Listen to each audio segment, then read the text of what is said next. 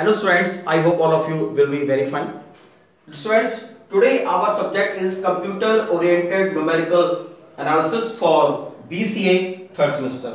Okay student आज जो है कि हमारी BCA third semester में जो है कंप्यूटर ओरिएंटेड न्यूमेरिकल एनालिसिस जो आपका सब्जेक्ट है, इसमें ये हमारा पहला लेक्चर है और आज स्टूडेंट हम जो है इसमें यूनिट फर्स्ट स्टार्ट करने जा रहे हैं। ठीक है स्टूडेंट्स, तो students computer oriented numerical analysis जो सब्जेक्ट है, पहले हम इसको जो है स्टूडेंट जानने की कोशिश करते हैं कि भाई इसके जो एरियाज ऑफ एप्लीकेशन है, कहाँ पे हम इसको यूज करते हैं और फ्यूचर में इसकी क्या इंपॉर्टेंस है और इसकी क्या वैल्यूज हैं। ओके स्टूडेंट्स, तो स्टूडेंट्स सबसे पहले हम जानने की कोशिश करते हैं कि भाई कंप्यूटर ओरिएंटेड न्यूमेरिकल एनालिसिस क्या होता है। स्टूडेंट्स देखिए, आज की डेट में हम स्टूडेंट देखते हैं कि भाई मेडिकल साइंस हो गए, इंजीनियरिंग हो गए, ठीक है, और आप हम कह सकते हैं कि भाई आपका जो स्पेस साइंस हो गया, तो इन सभी में स्टूडेंट जो है हम मैथ्स का बहुत बड़ा यूज करते हैं। मैथ्स और कंप्यूटर कंप्यूटेशंस बोलते हैं, कंप्यूटर साइंस जब ये आपस में जब मिलते हैं तो हम जो है न्यूमेरिकल एनालिसिस का यूज करते हैं। तो स्टूडेंट हम इसमें क्या करते हैं कि हम इसमें जो है बेस्ट अप्रोक्सीमेट जो हमारे बेस्ट अप्रोक्सीमेट रिजल्ट हैं उनको हम फाइंड आउट करने की कोशिश करते हैं। हम कई सारे मतलब जो है हम प्रैक्टिकल्स करते हैं और जैसे मान लो सपोज दैट स्टूडेंट हमें एवरेज निकालना है, हमें जो है बेस्ट अप्रोक्सीमेट वैल्यू हमें निकालनी है, तो हम न्यूमेरिकल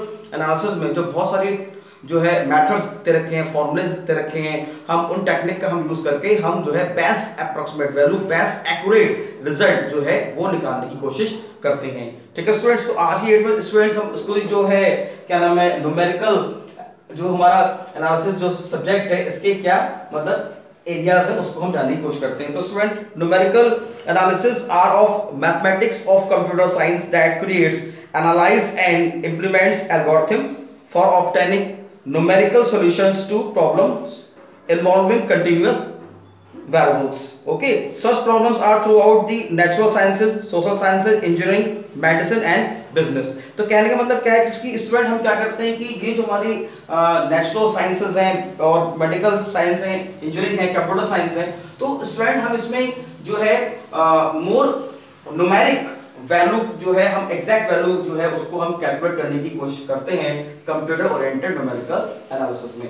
तो इसको स्टूडेंट डेफिनेशन से हम जरा समझ लेते हैं। Numerical analysis is the study of algorithms that use numerical approximation for the problems of mathematical analysis. मतलब स्टूडेंट देखो, जब भी कभी हम कोई प्रोग्राम बनाते हैं तो प्रोग्राम को बनाने से पहले हम स्टूडेंट एल्गोरिथम लिखते हैं। एल्गोरिथम स्टूडेंट्स क्या होती है, step by step, step by हम स्टेप मतलब जो है प्रोग्राम को हमें कैसे बनाना है तो उसके सारे स्टेप जो है हम एल्गोरिथम में हम लिखते हैं। स्टूडेंट देखिए, कंप्यूटर पे बेस्ट फिट रिजल्ट गेट करने के लिए हम इनपुट देंगे और इनपुट में स्टूडेंट हम चाहते हैं कि हमारा जो आउटपुट है वो एरर फ्री हो, उसमें एरर ना हो, और अगर हम उसको मतलब कितना हम उसको मतलब जो है बेस्ट अप्रोक्सीमेट कर सकते हैं, बिकॉज स्टूडेंट्स कंप्यूटर जो है वो हमें फाइनाइट रिजल्ट जो है प्रोवाइड कराता है, इनफाइनाइट रिजल्ट प्रोवाइड नहीं कराता। तो क्योंकि बिकॉज स्टूडेंट कंप्यूटर की जो मेमोरी है वो हमने जो है वो फिक्स कर रखी है, जो भी हमने मतलब कंप्यूटर में जो भी वो मेमोरी वो यूज करता है, जो भी इसकी पावर जो भी क्षमता है कैलकुलेशन करने की, तो हम उसमें स्टूडेंट जब तक हम उसमें एग्जैक्ट वैल्यू नहीं देंगे तब तक वो हमें एग्जैक्ट आउटपुट नहीं देगा। तो हम स्टूडेंट्स क्या करते हैं कि न्यूमेरिकल टेक्निक की हेल्प से हम जो है अप्रॉक्सीमेट जो वैल्यू है उसको हम एग्जैक्ट वैल्यू मतलब हम लाने की कोशिश करते हैं, ताकि जो एरर है, बिकॉज अब अगर हम बात करें स्टूडेंट अगर एरर की बात करें तो एरर में क्या है कि हम जो है ट्रू वैल्यू में से अप्रॉक्सीमेट वैल्यू को हम माइनस करके हम जो है वो हम एरर को हम फाइंड आउट करते हैं।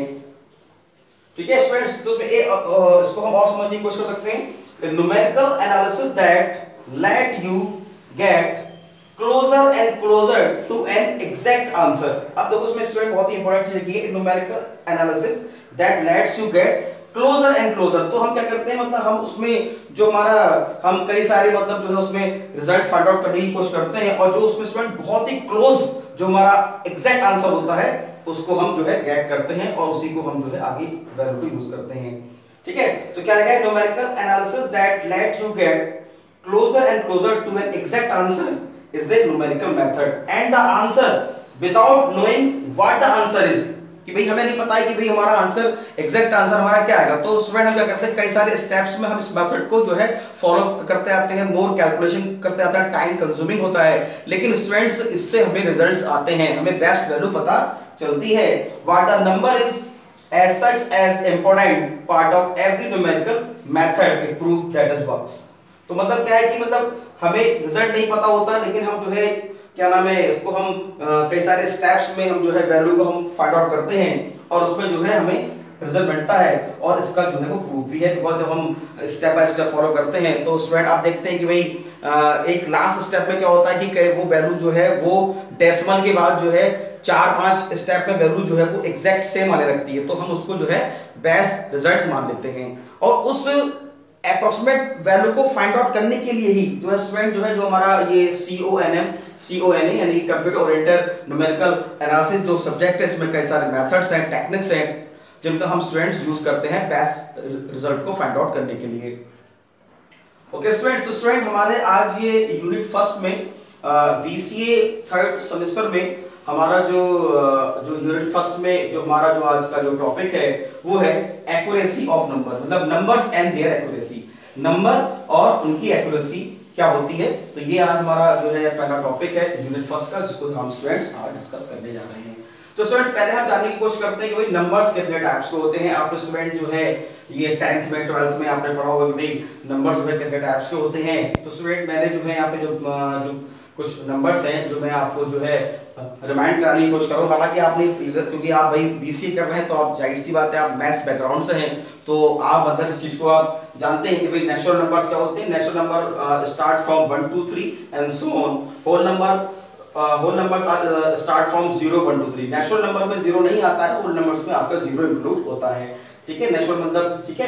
फिर आपका है इंटीजर्स को हम Z से करते हैं रिप्रेजेंट, होल नंबर को W से और नेचुरल नंबर को N से। अब होल नंबर्स में स्टूडेंट क्या आता है, आपको 0 भी आएगा और सारे पॉजिटिव और नेगेटिव, यानी कि इसका रेसिप्रोकल जो नंबर्स है 1 का रेसिप्रोकल -1, 2 का -2, तो कहने का मतलब ये है कि सारे नेगेटिव और आपके जो है पॉजिटिव नंबर्स का जो एक ग्रुप है वो हमारा इंटीजर्स कहलाता है। फिर अब बात करते हैं स्टूडेंट रैशनल नंबर्स की, यानी कि इसको हम Q से रिप्रेजेंट करते हैं।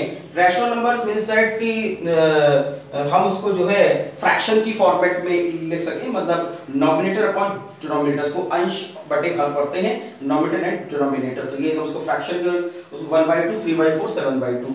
उसके बाद स्टूडेंट्स फिर हमारा आता है रियल नंबर्स। रियल नंबर्स मतलब जो है इसको हम R से रिप्रेजेंट करते हैं, मतलब हम इसको डेसिमल फॉर्मेट में लिख सकते हैं, डेसिमल फॉर्मेट में जो है। और इसके बाद जो हमारे इरेशनल, यानी कि तो होते हैं रैशनल, इरेशनल जो है नंबर वो भी हमारे रियल नंबर्स की कैटेगरी में आते हैं। तो स्टूडेंट्स ये मैंने आपको एक बेसिक इंट्रोडक्शन दिया कि टाइप्स ऑफ नंबर्स। अब स्टूडेंट इन्हीं नंबर्स का हम जो है वो यूज करेंगे, क्या नाम है, एक्यूरेसी ऑफ नंबर्स की जानने की कोशिश करेंगे। भाई एक्यूरेसी ऑफ नंबर्स क्या होते हैं, सिग्निफिकेंट ट्रेड्स क्या होती हैं, ऑफ राउंड ऑफ नंबर्स क्या होते हैं, ठीक है स्टूडेंट्स।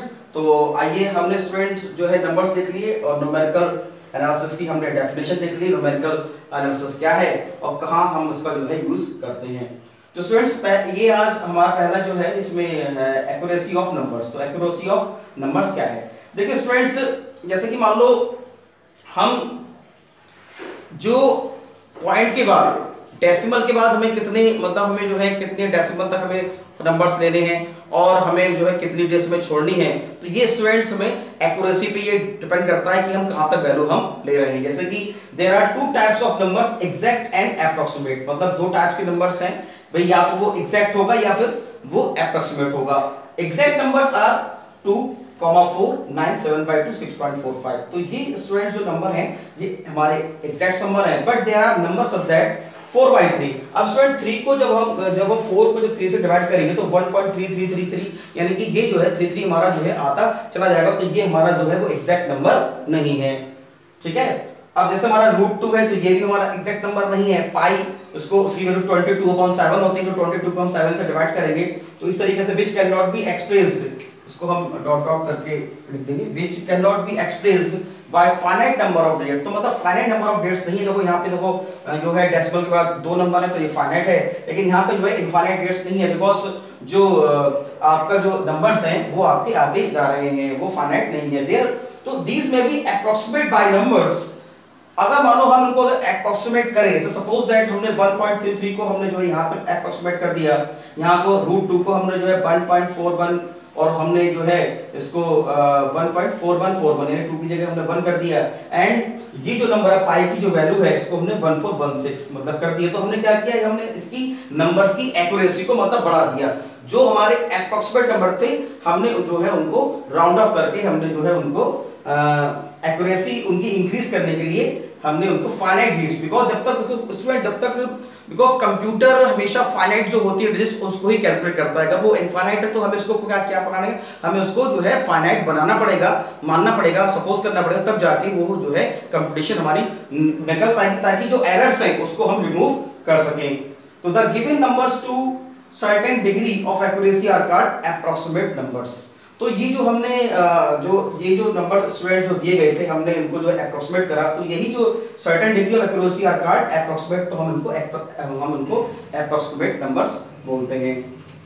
ओके स्टूडेंट्स, अब स्टूडेंट बात करते हैं सिग्निफिकेंट डेट्स की। ये भी स्टूडेंट बहुत इंपॉर्टेंट है क्योंकि ये आगे वाले क्वेश्चंस में हमारे काम आएंगे, जो हम अभी, क्योंकि इसके बाद स्टूडेंट हम एरर्स पढ़ेंगे, टाइप ऑफ एरर क्या होती है, उसी से ही आपका पहली जो यूनिट है वो उसी से आपका एग्जाम में क्वेश्चन बनता है, जो कि बहुत ही इंपॉर्टेंट है, जो हम इसको आगे आने लेक्चर्स में करेंगे। तो अभी सिग्निफिकेंट डेट को समझने की कोशिश करते हैं स्टूडेंट्स। तो the digits used to express A number are called significant digits. मतलब कोई एक नंबर है स्टूडेंट, तो उस नंबर में कितने, उस डिजिट में कितने नंबर यूज हो रहे हैं वो हमारा सिग्निफिकेंट डिजिट्स कहलाता है। लेकिन अब स्टूडेंट इसमें जो मोस्ट इंपोर्टेंट जो बात समझने वाली है वो है जीरो का प्लेस, यानी जीरो जो है वो डेसिमल के किस तरफ लगा है, वो डेसिमल के राइट साइड में है, डेसिमल के जो है वो लेफ्ट साइड में है, नंबर्स के बीच में है, तो उस पे ही हमारा जो है वो हमारा सिग्निफिकेंट डिजिट्स हमारा जो है डिपेंड करता है। ओके, सो फॉर एग्जांपल मैंने लिखा हुआ है 7845 एक नंबर है, 7845, 3.589 एंड 0.4758 contains 4 significant digits।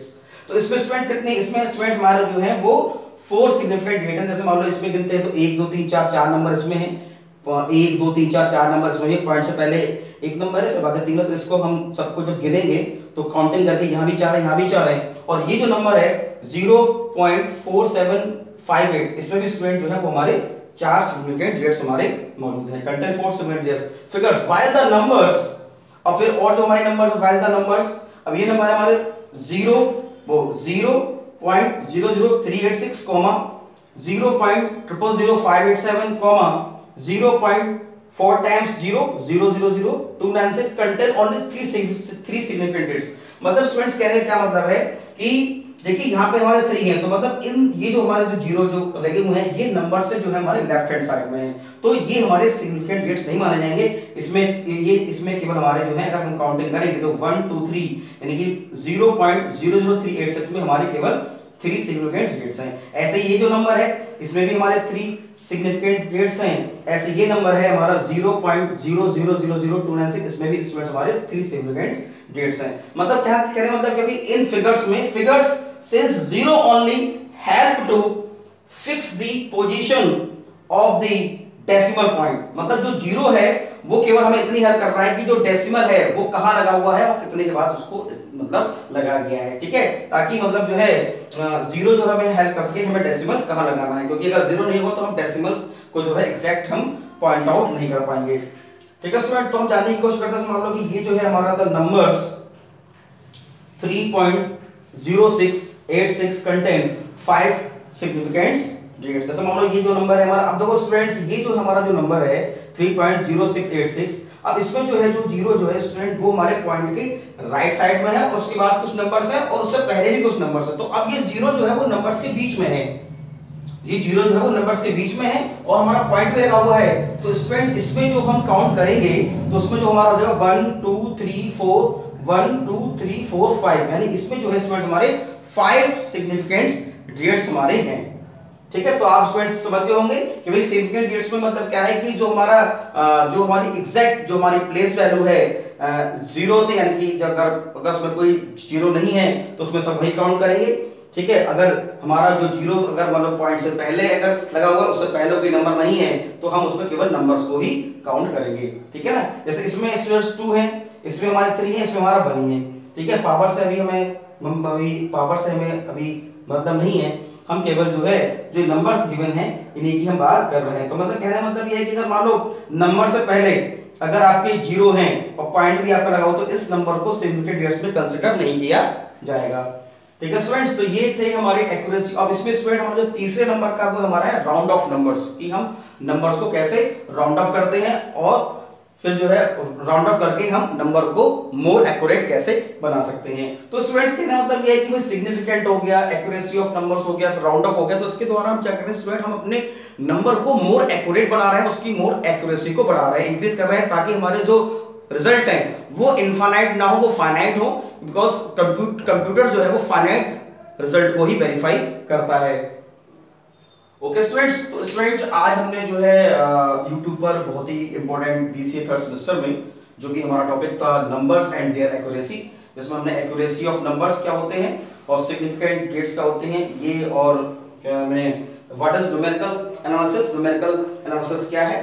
ठीक है, तो ये आज हमने यूट्यूब पर स्टूडेंट्स कंप्लीट किया। स्टूडेंट देखिए ये जो आपका बीसीए में जो ये आपका सब्जेक्ट है कंप्यूटर ओरिएंटेड न्यूमेरिकल एनालिसिस, इसकी स्टूडेंट्स इंपॉर्टेंस बहुत ज्यादा है, इसको स्टूडेंट आप अच्छे से पढ़ें, बिकॉज ये स्टूडेंट ये जो आपका जो सब्जेक्ट है ये जो है आपके बहुत सारे फॉर्मूला हैं, ठीक है, बहुत सारे हम इसमें प्रूफ भी करेंगे और वो आपके एग्जाम में आते हैं। इसको स्टूडेंट आपको अच्छे से पढ़ना, बिकॉज क्योंकि ये स्टूडेंट आपका सब्जेक्ट बीसीए में भी है, और स्टूडेंट ये अगर आप बीसीए के बाद स्टूडेंट अगर आप एमसीए करते हैं तो उसमें भी स्टूडेंट आपको ये सब्जेक्ट पढ़ना पड़ेगा। इसीलिए अगर आप बीसीए में इसको आप अच्छे से पढ़ लेते हैं तो एमसीए में आपको उससे ज्यादा मेहनत करने की जरूरत नहीं पड़ेगी, बिकॉज बीसीए में जो सिलेबस सेम आपका मतलब जो है बीसीए में सेम सिलेबस है, यही सेम सिलेबस जो है आपका एमसीए में भी है, तो आपको वो पढ़ना है। तो स्टूडेंट आपको अगर आप बीसीए में अगर इसको अगर अच्छे से पढ़ लेते हैं तो आपको एमसीए में ज्यादा हेल्प नहीं करनी पड़ेगी, बिकॉज अगर आप बीसीए करते हैं तो आपको एमसीए भी करना पड़ेगा। तो जब आप एमसीए करेंगे तो एमसीए में भी आप ये सब्जेक्ट पढ़ेंगे,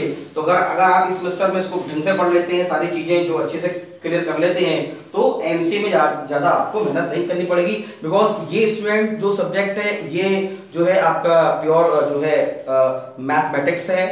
ठीक है, इसमें हम जो है क्या नाम है कई सारे फॉर्मूला है, टेक्निक है, उसका हम यूज करके हम जो भी हमारी न्यूमेरिकल वैल्यू है उसको हम मोर एक्यूरेट रिजल्ट हम इसमें जो है फाइंड आउट करने की कोशिश करते हैं। तो अभी स्टूडेंट्स अभी इसमें हमने पढ़ा कि भाई जो नंबर्स हैं इनकी एक्यूरेसी क्या होती है, सिग्निफिकेंट डेट्स क्या होती हैं, राउंड ऑफ एरर्स क्या होती हैं। उसके बाद स्टूडेंट हम पढ़ेंगे एरर्स, कि भाई ये मतलब किस किस टाइप की एरर्स होती हैं और उस एरर्स से जो है हम जो है उन एरर्स को दूर करके हम कैसे हम जो है करेक्ट वैल्यू लेके आएंगे, हम ट्रू वैल्यू लेके आएंगे। तो वो कई सारे टाइप्स हैं, जैसे एब्सोल्यूट एरर है, रिलेटिव एरर है, परसेंटेज एरर है, ट्रंकेशन एरर है, तो वो हम मतलब आगे आने वाले लेक्चर में हम करेंगे स्टूडेंट डिस्कस। स्टूडेंट मैंने जो है इसका यूनिट फर्स्ट का ये टॉपिक मैंने नोट कर दिया है। स्टूडेंट जब हम आपको इस लेक्चर का लिंक जब हम आपको YouTube पर आपके जो ग्रुप बना हुआ है उसमें जब मैं आपको ऑनलाइन प्रोवाइड कराऊंगा, तो मैं स्टूडेंट्स आपको जो है इसका सिलेबस भी, इसके सिलेबस की जो पीडीएफ है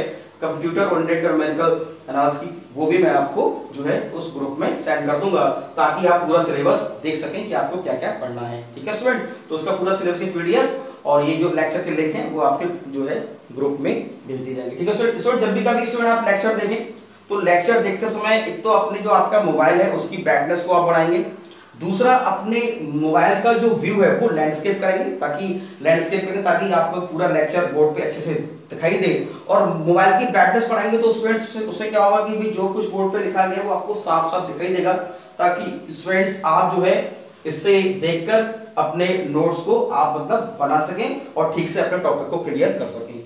ठीक है स्टूडेंट्स, तो इसको आप देखिए और इसको स्टूडेंट जो है अच्छे से पढ़ना स्टार्ट कीजिए, क्योंकि ये स्टूडेंट जो सब्जेक्ट है थोड़ा सा टफ है, बिकॉज अगर आप इसमें अगर आप इसको अगर अच्छे से नहीं करेंगे तो आपके मार्क्स पे इफेक्ट पड़ सकता है। तो उसको स्टूडेंट इस सब्जेक्ट को आप अच्छे से पढ़िए और अच्छे से इसकी प्रैक्टिस कीजिए, जो भी आपको डेली कराया जाए उसको आप जो है अच्छे से नोट कीजिए और उसको रीड कीजिए। ठीक है, और इसके स्टूडेंट्स के अलावा भी जब हम इसमें स्टूडेंट क्वेश्चंस कराएंगे तो बोर्ड पे भी कराएंगे आपको क्वेश्चंस, और हम आपको जो है अलग से करने के लिए देंगे, तो जो क्वेश्चन कराएं उनको भी आप जो है दोबारा करके देंगे, और जो क्वेश्चन हम आपको जो है बाद में करने के लिए देंगे वो भी आप अच्छे से करेंगे, उसका भी सोल्यूशन हम जो है नेक्स्ट डे आपको यूट्यूब पर ऑनलाइन प्रोवाइड कराएंगे। ठीक है स्टूडेंट्स, तो आप इसको देखिए और देख के इसके नोट्स बनाइए। Thank you very much.